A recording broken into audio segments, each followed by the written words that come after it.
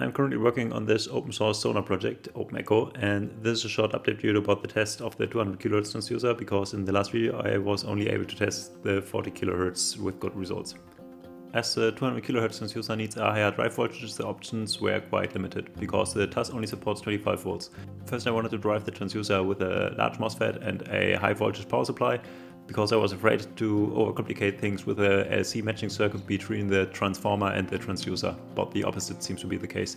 I built this new transducer housing using a pipe, some hot glue, some UV glue, super glue and some stuff I had lying around. 3 9-volt batteries in series provide the board with the needed 25 volts drive voltage that gets boosted by the transformer to around 250 volts peak to peak.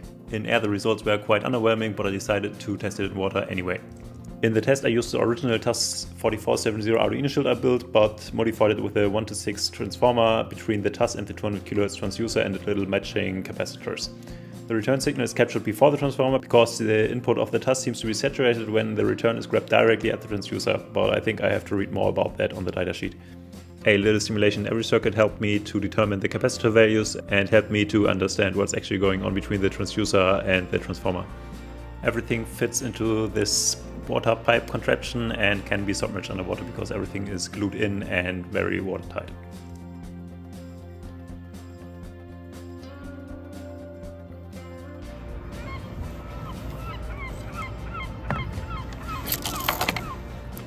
After the test in air, I didn't have the highest expectations about the test in water, but as air has more resistance to ultrasound than water, I tested it anyway. And to my surprise, the results were actually quite good. You can clearly see multi-reflections between the surface and the ground, but I need to do more testing in deeper water because this lake is only 1.5 meters deep.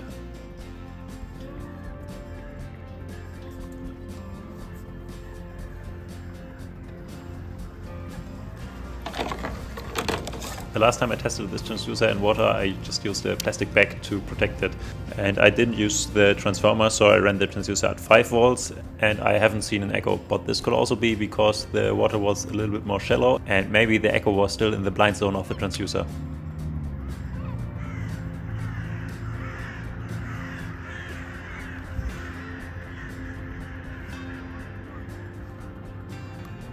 I'm already working on a few new boards. One version will be a fully integrated PCB with the piezo transducer directly glued onto the PCB. The goal is to have a fully integrated USB-powered echo sounder with raw output.